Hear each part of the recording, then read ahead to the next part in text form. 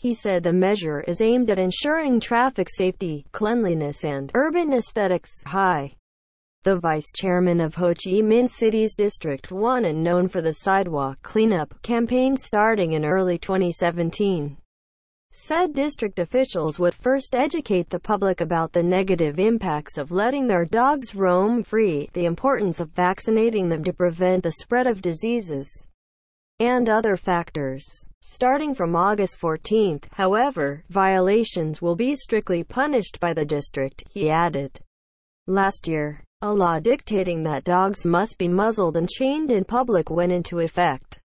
Violations can cost the owners from 600,000 Vietnamese dongs, $26, to 1.6 million Vietnamese dongs, $71. HCMC already has a specialized team from the Department of Animal Health that is in charge of patrolling the streets of Saigon for dogs roaming free without muzzles.